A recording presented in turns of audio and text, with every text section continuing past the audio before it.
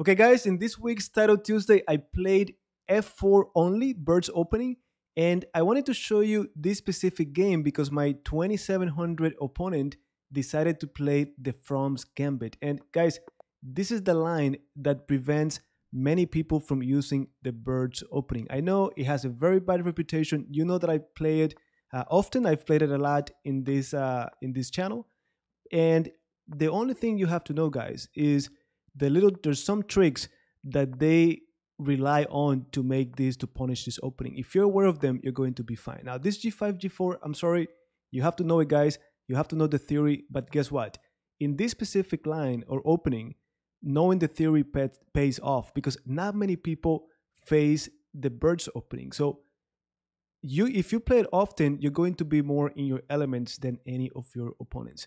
Now here, I know that d5 is not the best move, and I was trying to look for the best way to handle it. Now, the main trick in this line, guys, is when they take on d6 with the bishop, they are threatening to do knight d4, and if the queen takes, then bishop d6, this covert attack. This is the thematic tactic in this From's Gambit. So if you're aware of it, you know how to handle it, you're going to be fine. It is very comfortable to be up a pawn and then your opponent trying to justify the sacrifice, right? So all I know is if things get too crazy for me, I'm going to let go of the pawn, give it back just to survive. Like here, I know that we're going to do knight d4, and I had ways to protect it. I could have done pawn c3, pawn e3, but I decided to just go ahead and play knight e4. And the idea, simple. I'm thinking if I take on d6, I remove any kind of threats, and then I go into an endgame that I'm going to be comfortable. So knight e4 was played, of course, knight d4, and now you could do bishop e3, you could do so many things, but I decided to just go knight d6. If they take with the pawn, they get isolated pawn, but now after c3, knight has to go back, and I'm going to take on d6 anyways. Guys, of course, you could play this in many different ways, but the most important thing is to be aware of the little tactics.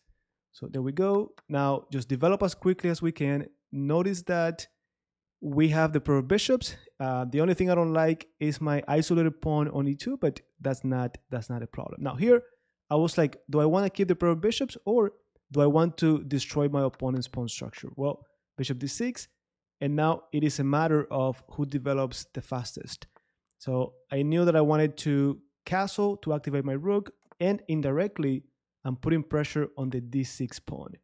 Next thing I need to do is develop my f1 bishop. Once I do that, we have to play chess. So knight c4, it's nice to see that it comes with the tempo. Then we gotta decide pawn e3 or g3 to develop the bishop. And again, once we do that, this is a very comfortable position for the white pieces.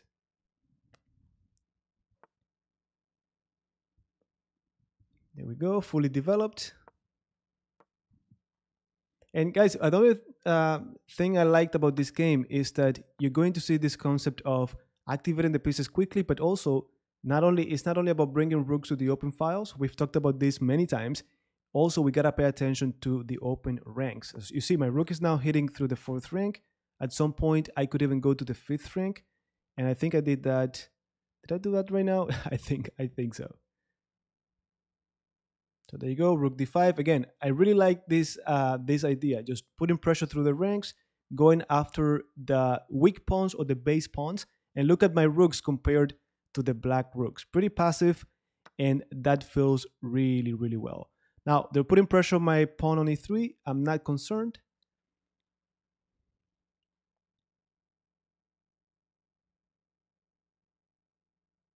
Now, always looking for those little details, guys. If I go knight d6, I was thinking if the rook takes, well, I get a knight for free, but they could always take on with the king, right?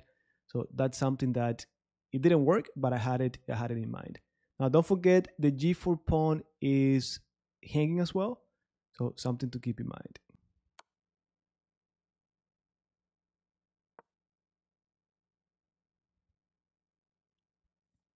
Now here, I decided to take just to not give my opponent any chances. That pawn on g3, if I leave it there, it could become trouble later. But probably it was a good idea to leave it there since it was isolated to capitalize on it after the fact.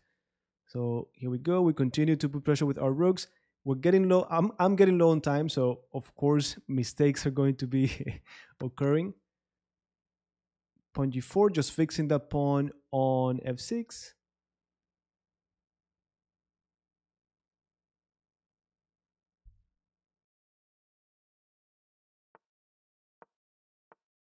And now, like I always tell you guys, you either play fast or you play well. So again, let's activate the rook. And here, just because I was low on time, I'm playing a pretty good opponent. I didn't want to push for too much. But probably if we just try to put pressure, improve our pieces little by little, we should be able to convert these. But again, you see here I'm doing g5 just to simplify the game. I just don't want to lose. And maybe that's the wrong approach. But again, we're low on time, and you know that the clock could be used as a weapon. So here we go. I think here we just repeated back and forth. And one more time, I knew I was not going to lose this, but I didn't want to risk it, guys. So the game was a draw. I'm going to show you quickly the evaluation. You can see me not so bad. And the opening, you can see that every move is fine. Like it looks weird, but this is under control. Here, I was already on my own, and it seems like c3 was not the best move. e3, so that the bishop was ready to develop. Now bishop d6, not the best move. Bishop e5, I see the point now. f6 is forced for them, and then the knight doesn't really have that natural square, but it is what it is, guys. So bishop d3, okay, it was better to keep the bishop.